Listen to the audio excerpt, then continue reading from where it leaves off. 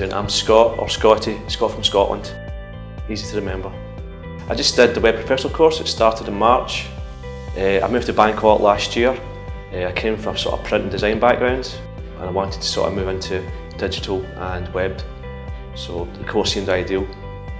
For about 15-20 years, I worked at a newspaper. I also did magazines, books, etc. So print, publishing. But I also built some websites very badly a long time ago. So I wanted to sort of hone my skills, you know. So things I've moved on so much in the last 10-15 years.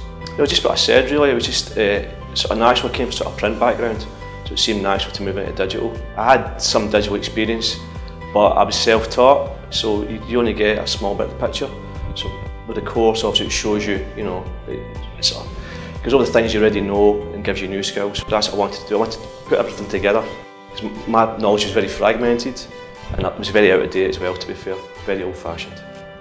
I like the fact it's a group rather than one-to-one. I think there's people in the group that help each other. You know, some people are good at one thing, other people are good at the other thing, and we all sort of team up together, sort of thing. So that was perfect. There was so many different things in the course that I liked. You know, whether it be the UX, the UI, Photoshop, WordPress, etc. It'd be hard to put it down as one thing, but I liked a lot of the things. To be honest, part of the project is to do a redesign. So I built a site in 2004, which is a dog's dinner.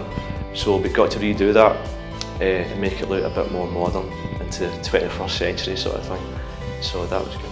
I mean, I'm 44, so I mean, you know, not exactly a spring chicken. So for people who, you know, maybe just don't know what they want to do, they're a little bit older, they're kind of bored with their own career, they want to do something different, perfect for things like that. Or people, again, who are maybe self-taught, who just kind of need a bit of help, perfect. Or even small businesses too, where people want to build their own website, you know, it's perfect for things like that.